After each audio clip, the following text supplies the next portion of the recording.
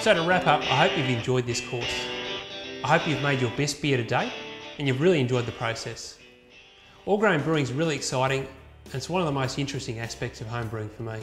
The first time's the hardest, and it will get easier as you get more familiar with the process and you come up with your own ways of doing things. Over time you might buy or build brewing gear that's going to make your home brewery more advanced. It means you're going to enjoy it more. Whatever you do, good luck with your brewing and let me know how the beer turns out. Check out our Team Homebrew Masterclass if you're interested in finding out more about all-grain brewing and how you can develop your home brewing skills further.